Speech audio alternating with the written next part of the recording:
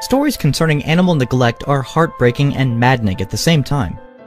A puppy was recently left outside and abandoned in Virginia Beach.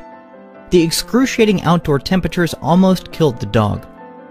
Thankfully, a teenager riding a bike noticed the tiny miniature pinscher pug mixed breed inside a crate. The unidentified teen took the male pup to a local pet hospital to get him some help. That small good deed saved the dog's life.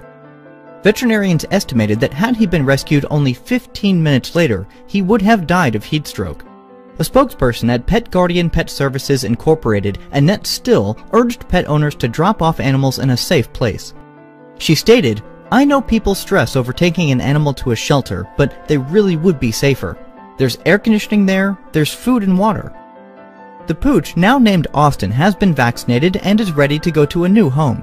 He is said to be house-trained, but most importantly, Austin seems to have reverted back to his worry-free puppy life.